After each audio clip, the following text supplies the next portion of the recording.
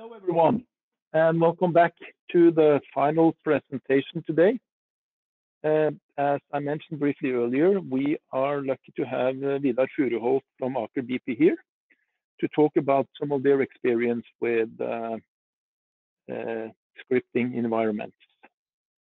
So, Vidar, please go ahead and start up. Thank you. Can you hear me okay? Yes, I can. Good. So I've titled this presentation's Examples of G&G Data Analysis Tasks in a Tailored Collaborative Scripting Environment. And I don't know if there's a prize for the longest and most awkward title, but there you go. A few words about myself, who's talking. Vidar Furuholt's the name. My role now is Senior Advisor Digitalization at Aker BP in our Exploration and Reservoir Development Department. I joined the Norske in 2015, and the Norske was one of the companies that later merged into Aker BP. My background is in numerical mathematics, and I've been working in geophysics mostly, pretty much since graduation, with EMGS and Western GECO notably. And I live in Trondheim, Norway, for those who are interested. So this slide goes back a few years, I guess about 2 or 3 years maybe now, when digitalization became a term to be talked about in Aker BP and many other places, I'm sure. And we sat down and tried to define, okay, so what's new? Digitalization, yeah, we've been digital since 1960 pretty much in geoscience. So what's new this time? We sat down and tried to map out what does success look like in the new sort of space of digitalization. And for exploration, which I worked in at the time, we set out 7 sort of success criteria and founded them all on the term data liberation, which I think was mentioned by someone else as well earlier today. Today, I will focus really on the one on the right, with people exploiting the full potential of digitalization technology and driving continuous innovation. And in the lingo of digitalization, this has been dubbed citizen data scientists, which goes straight into the Python and how do we work with data context, which is what we're talking about today. So in attacking this challenge, we started out much the same as I think a lot of other speakers here today. The users, we want them to get more involved with data hands-on using Jupyter and Python and getting directly in touch with the data. And then we realized that you need more than just getting people set up in Jupyter Hub. There are framework components around that are needed in order to give a sufficiently streamlined user experience that regular geoscientists with little or no previous Python experience can actually connect with this and start to use it. So we have data here on the left-hand side, the data liberation part. We have in Aker BP a tight collaboration with a company called Cognite, and their main product is called Cognite Data Fusion, which is a data fusion for pretty much all data that Aker BP consumes that relates directly to our value chain, so both topside and subsurface, but of course in this context mainly concerned with the subsurface part of it. We have the security and access bit, which is of course important, that is as watertight as is possible, and also that it doesn't create unnecessary obstacles to the end user. We can supply geoscience libraries that all users can have access to, and is a way of sharing code internally as well. Containers and microservices are useful architectural components that we try to use to package up code and make it easier to deploy and share and so on. And then of course, geoscience applications, two things there. One is tying existing geoscience applications into this environment, and the other thing is maybe actually creating new applications from some of the more scripting and interactive work we're doing in Jupyter Hub. So we can lay these components out as a sort of a pipeline for experimentation and innovation, as we've called it, with a number of components in there that I will show you in demos now. And these, it turns out that these are chains in a pipeline, which ends up in better analytics in the end, but that there are also a number of value realizations to be had on the way from these components individually. So the way I'll structure this talk is to go through from left to right in this diagram and show you with live examples how things work and how they're connected together. I don't think I've ever run a presentation with as many live demos as I'll try to do today, so there's plenty of opportunity for things to go horribly wrong. So fingers crossed and bear with me. So I'll start on the left. CDF is then short for Cognite Data Fusion, so I'll keep saying CDF many times today. And CDF is essentially two things. It's a data store. You can think about it as a cloud data store. In the case of CDF, it happens to sit on Google Cloud. It could also equally well sit anywhere else. So this is where we actually store subsurface data, well data, seismic, geospatial, or any other data type you can think of that we would like to have sitting there. It could also potentially sit in other, be just hosted on CDF and actually sit somewhere else, like in Petrel Studio or on a disk somewhere else. The point is that it sits in a way that CDF can say, I know where this data is and I can access it. And then there is the API or the SDK, which is essentially the front end to CDF. So the SDK can give you functionality such as list all available surveys, get the volume of data, get a trace within that volume, or write something back to a new volume. And if you have a well-functioning SDK on top of a pretty comprehensive and performant data store, then you've come a long way to actually achieving this data liberation, because then pretty much anyone can connect if this SDK is open. Anyone can connect to it, whether you're an application developer or a Python scripter or anything else. All you need is access to the SDK. So I'll show you how this works quickly. So here I'm in just in Anaconda on my local laptop. My laptop, by the way, is a very standard ThinkPad, just sitting here locally. So I import the Cognite Seismic SDK in this case, because I want to work with seismic data.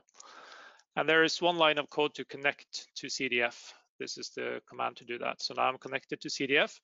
Underneath here, there is the passage of a key, an API key, which, since I'm running locally, I have to set up in as an environment variable on my laptop. And the key, of course, has to be provided by Cognite. So that's a bit of setup that I need to do on my laptop to get started. Then I can select the seismic file. In this case, I don't want to browse. I just know that there is a seismic file I want to use. And I can have one line of using the SDK, get the binary header information from this file and print that. So that just gives me access to the header information. I can similarly use a command to get the line range, as in this case, a JSON object essentially. And then I can do get me a subset of the data volume within this seismic, and I can give a specification here of the, in this case, of the inline range. I could also do a crossline range, or I could give no range at all and get the entire volume out. And what this would give me back is just a pointer to a volume on CDF, but I append a .to array here, and then it actually downloads it locally to my computer, and I get it back as a NumPy array. So that takes a little bit of time because I'm constrained by bandwidth from wherever this data sits on Google Cloud, probably in Belgium somewhere, and down to my laptop. So once that's done, I just do some clipping to make it plot a little better, and then I just use PyPlot to plot the seismic data. So that's all it takes to fetch some seismic from CDF, and in this case plot it. But of course, if I wanted to start analyzing it, I could also do that. So now this data is actually downloaded locally in memory on my computer as a NumPy array.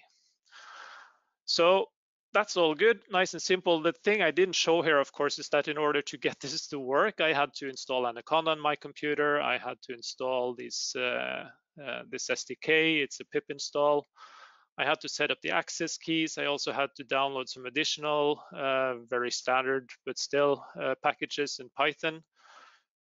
And getting that far, would probably lose 80 or 90% of my user community of geoscientists, at least in my department. So that's not good enough. So then we move on to, let's go back to the presentation, to the next step here, where we try to enable citizen data scientists to actually get their hands on and use this themselves. So then we've produced, together with Cognite, a product called DS Hub, which is very similar to what Cegal showed earlier. And that's a hosted Jupyter Hub environment, which I can launch in my browser. It's similar to what was shown earlier. I just have a link here, DS Hub, in my Chrome browser. And what it does is it will give me a choice initially of the type of virtual machine I want to run. And I won't do that because it takes a minute or so to load.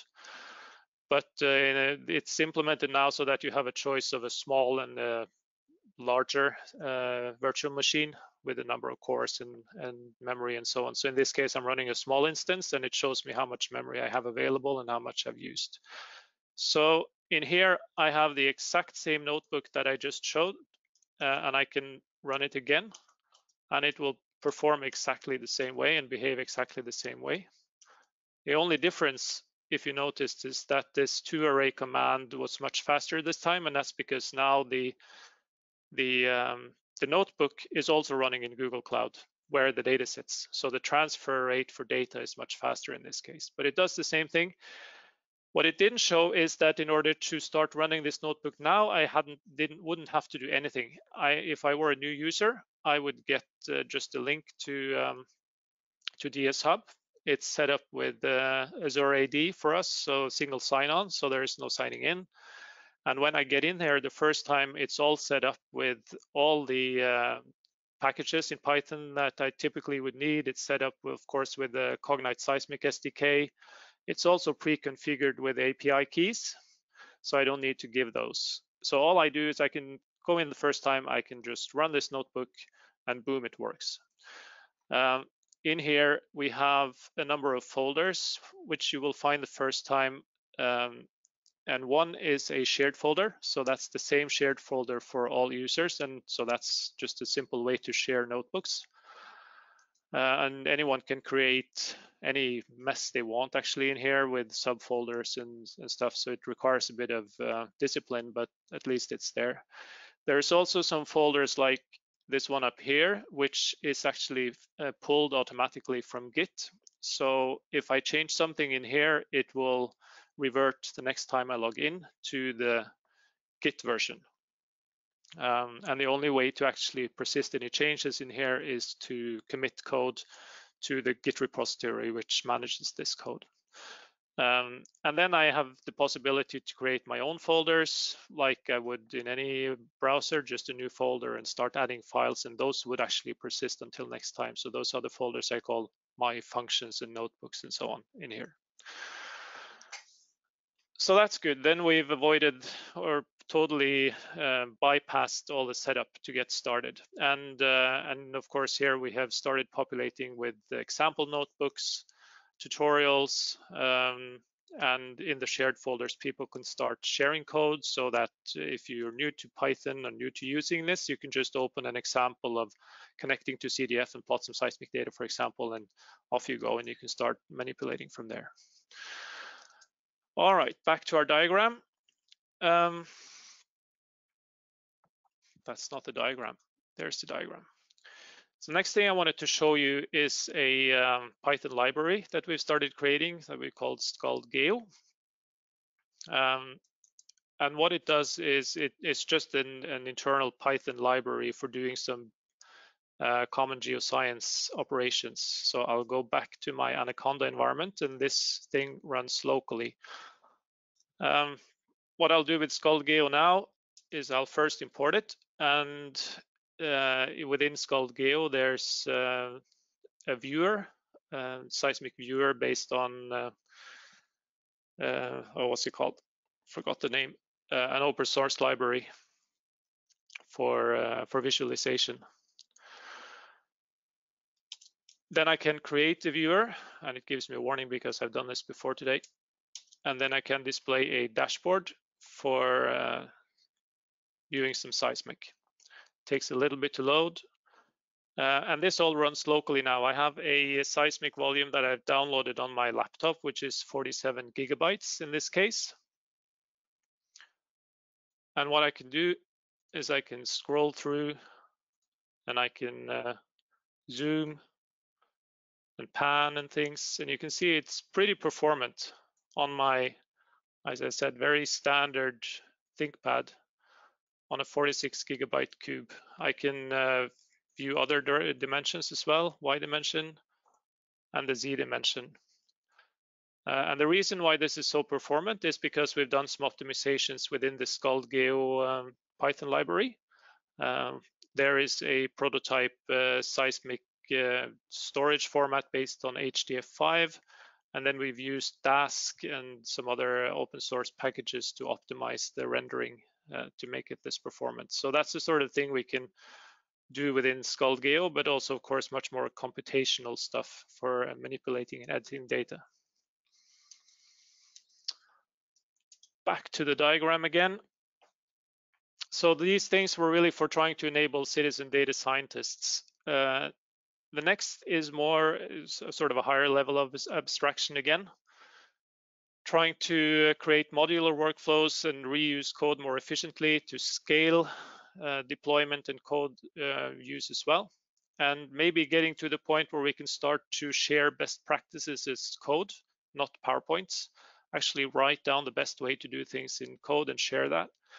And ultimately, it can also be used to start automating some workflows. So one component here is called Cognite Functions. This is a Cognite product, as the name reveals. I'll show you what that does. Then I'll go back to Jupyter Lab. And I won't actually run this, and I'll show you why in a bit. But what it does is it does similar imports as before. I connect to Cognite Data Fusion. I select, in this case, some well data, and I just plot it as a pandas data frame, the top lines. And I can see that I have a number of well logs in here and depths, as I would expect. And then I define a function as a handle function. And this can do pretty much whatever you like it to do. It has to have its own imports, and it can take a pointer to the CDF client and also a data object, and then it can do some editing. And what I will do in this case is just to try to clean up the data frame a little bit, because you can see it has these null values, I guess, from TechLog, which uses -999.25, and I want to set those to NaN instead. So yeah, just to show what it does. And then I go down and deploy this function, and what it does is essentially deploys it on Google Cloud again as a Kubernetes container object, and then it is deployed, and I can view the status, and after a while it turns to ready. So it meaning it is deployed and ready to be run, and that takes a couple of minutes, so I won't do it now. But now I have a handle to this function and I can run it. So what I do is I call the function with my well data as data input, and then I measure how much time it takes to process this for one well log, just a gamma ray in this case. It varies how much time it takes. It's a little bit because there are some things I don't control on the back end here. Sometimes it takes around 3 or 4 seconds. Now it took actually 18. I'll try it again. Usually it's takes about 3.5 seconds in this case, depending on how much calculation is done, of course. I can look at the result and I can see that now my gamma ray values at the top have been replaced by NaN, and I can plot the result as well. Looks good. The nice thing about this is that now I can call many functions in parallel. So I can just call the same function over a for loop and not wait for them to finish. So I can do this now for all the columns in my data frame, just as an example. And again, measure the time and get a status for each. You can see that they start to complete in sequence. There's 12 functions or 12 jobs because there were 12 columns in my data frame. And it takes a little longer than running one, but it doesn't take 12 times as long. And what it does underneath the hood is it fills up a virtual machine with as many function jobs as it can until the virtual machine is full, and then it spins up another virtual machine. I think the limit is somewhere around 8. So in this case, it would actually have spun up 2 virtual machines for me and then feed the result back. And I could have plotted again, but I won't do that. So that's what functions can do. So it's a way of deploying functionality out to virtual machines on a cloud engine, and you can use it, for example, to parallelize jobs that can be simply parallelized. You could also use it for seismic data, for example, to split up. If you wanted to do, let's say, just an FFT over a big volume, you could just chunk it up with the traces and just send them on to different function calls and run them all in parallel. And of course, these functions can also be, now once they're deployed, they can be used by anyone. So it's a way of quickly deploying and sharing functionality as well. Then we have a component called SWAP, Subsurface Workflow Architecture Platform, I think was the acronym. This is something we've prototyped within Aker BP and the Eureka X program that we have. And I'll show what that looks like.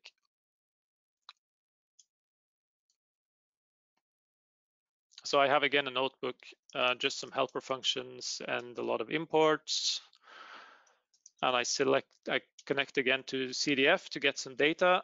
I select, in this case, 2 data sets, because what I want to do in this case is run a service that can do seismic amplitude matching.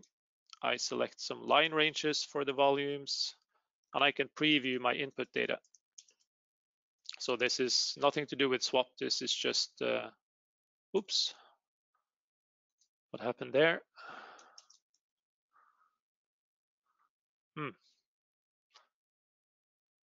That's never happened before. Okay, it was just a preview of the data anyway. So let's hope it doesn't cause problems later on. So now I'll try to deploy a SWAP microservice. SWAP is a microservice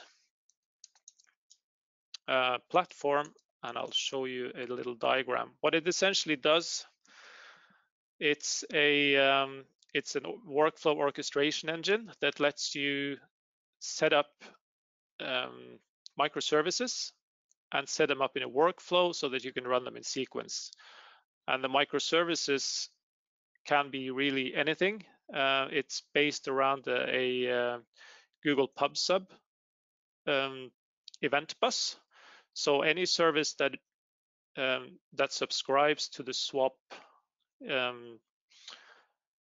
PubSub or event bus can listen for messages that come in, requests for jobs to rerun, and then they can, based on a protocol, say whether they can perform that service, and then the user can select them to be run, and it can be put into the services can be put into a workflow and run by the user. And so it takes some input data, goes into service number 1, spits out some output data, sends it on to service number 2, and so on. And at the end of the workflow, the output result comes back to the user. In this case, I will run amplitude matching, which I've written myself. It takes 2 data input seismic volumes, 1 input data and 1 reference volume. It runs a service that I've written, spits out the output data, and comes back to me. What I need to do is I need to deploy the service. And now it runs locally, but once it's deployed, it will listen to the event bus for swap. And I can go back to my notebook and I can see that it's been deployed, and there's a number of other services here that also listen to the swap event bus. I can set up a workflow, give it a name. There is some parameters to this service, inline range and crossline range I want to use. I give the input data sets, so it needs an input data set that you want to shape the amplitude spectrum of, and another one that that contains the amplitude spectrum you want to shape to. I set up the workflow itself with the data set and the parameters, and I submit the workflow to run. I'm sure this was very quick and difficult to follow, but you can ask questions afterwards. And now what happens, it starts running. And in my command line on Anaconda, I can see that it received an offer execution request, meaning my service received a request for something to be run. And it said, yeah, I can run this service. And then so up here it received, can you run the service? It said, yes, I can run the service. And then it received a request to actually run. And then it started running. And now it completed.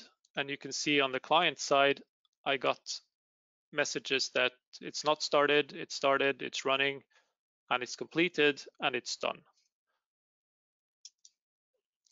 And it gives me a result object back, which I can query for example, what's the location or ID, in this case, of the output volume. So it read data from CDF, it can integrate with CDF. So it read data from CDF, and it also created an new output volume on CDF. And it says, here's the ID key for this data set on CDF. Okay, good. So I go and fetch that. And I can plot it along with the input data. So this was the input data, horrible color scale, but never mind. And this was the output data. So something happened to it.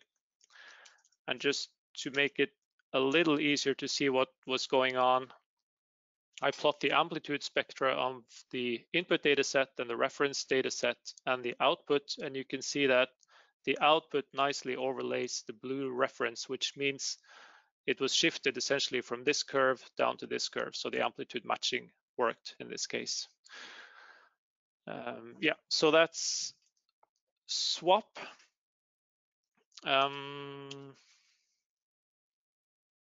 see if I can find again my presentation. There we go. So that was very quickly the framework we've been working on. So I think I'll have time to recap a little bit. So we had the data store at the back with an SDK as a front end to access data.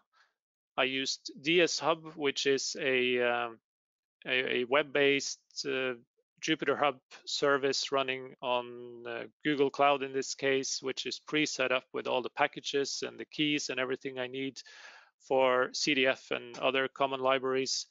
We have the Scald GeoPython library that we're developing in-house for common functionality that we want to use in the geoscience community, which is then also pre-installed on DS Hub.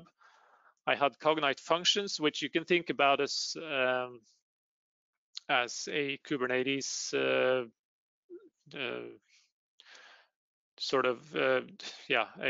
Kubernetes-based function framework for geoscience work.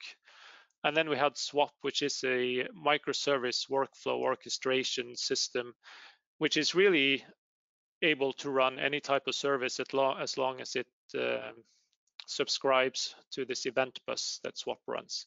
We're a little unsure at this stage how to continue developing Swap. To be honest, we're considering open sourcing it. So if anyone is interested in looking more at this, then please give me a shout after at any time. Essentially, I think this can be interesting for other people as well. And what we were really trying to set out to do here was to create a totally neutral workflow orchestration engine where we can just mix and match services from anywhere and mixing old software applications and new ones and things we wrote ourselves and anything else, and fetching data from anywhere. It has no biases to any data platform and also not to any application stack.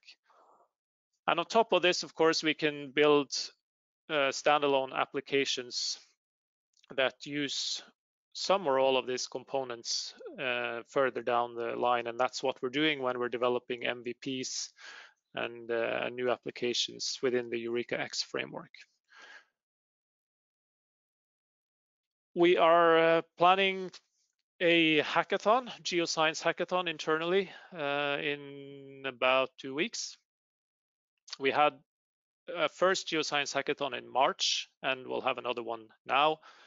And one of the goals here is to expose everything I've shown you now to a broader base of users.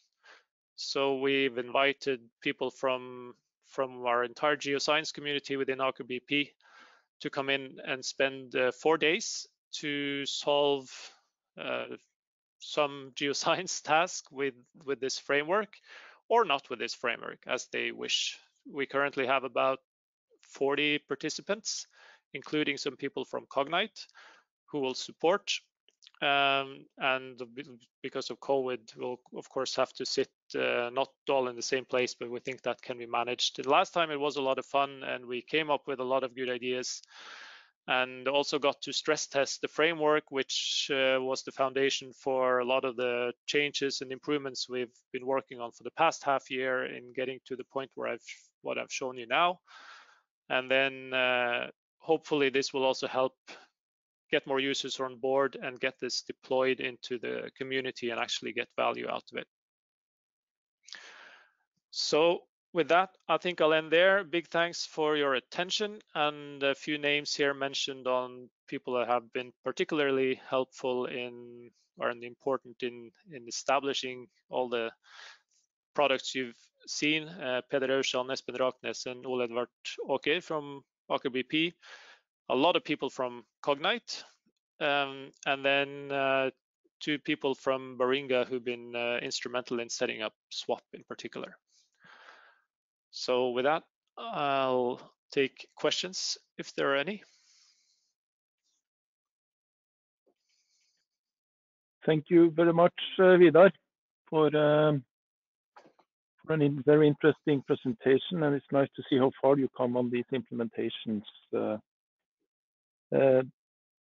Are there any questions? Please come forward, and we'll be happy to answer, of course. If not, as Vidar mentioned, he's also available and can be contacted if there are any particular things you'd like to discuss with him.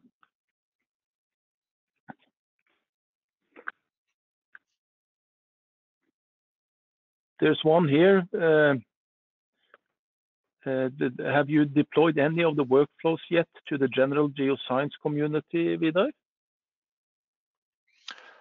Yeah, if you mean Swap workflows, I'm not quite sure what is meant. So the workflows that we've set up are defined only in notebooks at the moment, and those can be shared and are shared on DS Hub. The microservices, I didn't actually say that. I deployed the one I showed you now just on my local laptop, and it will die again as soon as I close down my Anaconda prompt. But we also have set up a system to auto deploy from Git. So if I check in my service to a Git repository and set up or configure a setup pipeline for it, it can be deployed to be run on Google Cloud for as long as I want until it's taken down. So that's the way to deploy services. But services can basically run on any backend, and you can mix and match. It's sort of transparent to the user where the services run. So the hope, of course, is that we will have a lot more services being written and deployed with more users that come on board, and hopefully also we'll have some third parties that can be interested in starting to write services for this. You mentioned Google here. There's a question if the workflows also works from AWS. Yes, they work anywhere. So the only thing is they have to subscribe to this through PubSub, through this event queue that Swap uses. But as I showed now, this service that I ran locally on my computer, it can run on any local cluster or infrastructure you have in-house, or it can also be run on any cloud service.